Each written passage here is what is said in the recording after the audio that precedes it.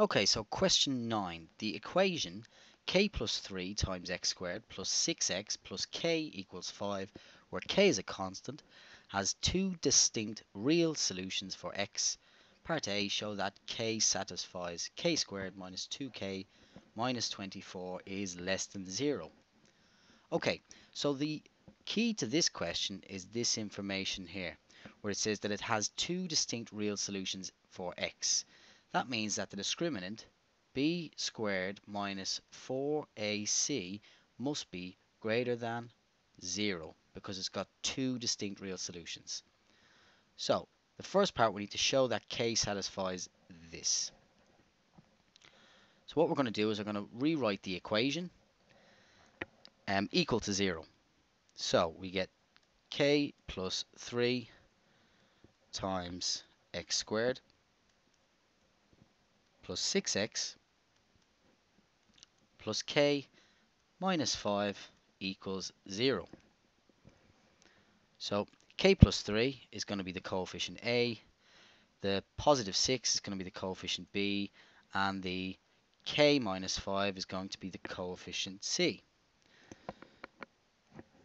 So b squared,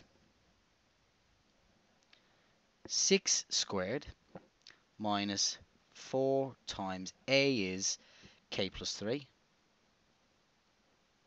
and c is k minus 5. And this has got to be greater than 0 because we got two real roots. So 6 squared is 36 minus k times k is k squared times negative 4. So subtract 4k squared. K times negative 5, and then 3 times k is going to give me negative 2k. Multiply that by negative 4. It's going to give me a positive 8k. And then we get 3 times negative 5 is going to give me negative 15. Times that by 4, we're going to get a positive 60. That must be greater than 0. Now we're just going to tidy things up. So I'm going to write these in descending powers of k. So minus 4k squared plus 8k, and the 36 and the 60 adds together to give us 96. That must be greater than 0. And now what we're going to do is divide everything by negative 4. So we get k squared minus 2k minus 24 must be, and because we're dividing by a negative number, we've got to remember to change the inequality, must be less than 0. So k squared minus 2k minus 24 is less than 0, and that was exactly what we were trying to show. And part B, we need to find the set of possible values for k. In other words, we're going to have to solve this inequality. So part B, k squared minus 2k minus 24 is less than 0. So we're going to factorize this. It's like a quadratic.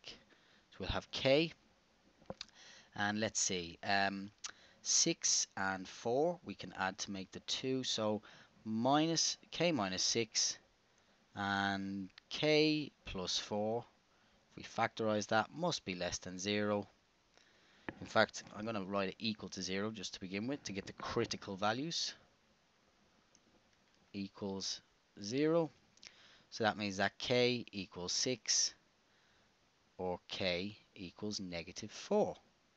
So that's the critical values. Now in order to determine whether it's less than or equal than, what we're going to do is a quick sketch over here. So it's going to be a quadratic of sorts. The roots are 6 and negative 4.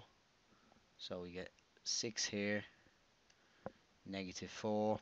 It's a positive quadratic, which means it's a U shape. So it's going to look something like this. And now what we're going to do is highlight the region where the graph is less than 0. So what values of k will make it less than 0? All these values here. So that means that k must be less than 6, but k must be greater than negative 4.